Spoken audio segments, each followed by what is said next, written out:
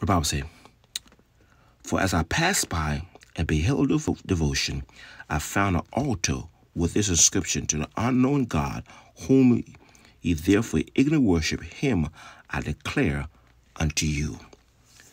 My subject today is God unknown?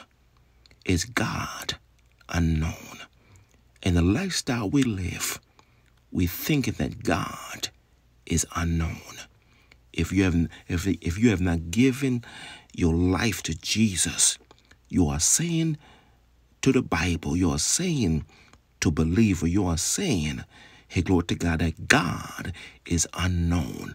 The lifestyle we live determine your destiny, and your destiny is doomed. Your destiny is damned because you think that God is unknown.